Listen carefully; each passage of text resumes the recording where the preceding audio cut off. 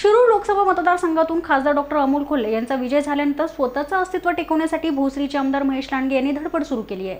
शिवसेनेचे उमेदवार शिवाजीराव पाटील यांना भोसरीतून 37,000चं मताधिक्य दिल्याची दवंडी पिटवली जाते। राष्ट्रवादी काँग्रेसने भोसरीमध्ये सेनेचं मताधिक्य 50,000नी कमी केले, त्यामुळे आमदार लांडगे यांनी हा कांगावा बंद करावा असं स्पष्ट करून विधानसभेच्या निवडणुकीत भोसरीत परिवर्तन अटळ असल्याचा विश्वास व्यक्त केला जातोय।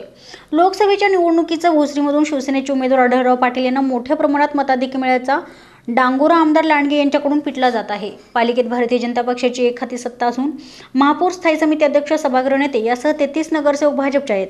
मात्र असं असताना देखील युतीचे उमेदवार असलेल्या आढळराव यांना केवळ 36,000चं मताधिक्य मिळाले। पालिकेत विरोधी पक्ष असलेल्या राष्ट्रवादी काँग्रेसने सेनेचे मताधिक्य 50,000नी कमी केले। यामधून भोसरी विधानसभा मतदारसंघातील जनतेने शिवसेना भाजपला नाकारलं असल्याचं स्पष्ट दिसून आलंय।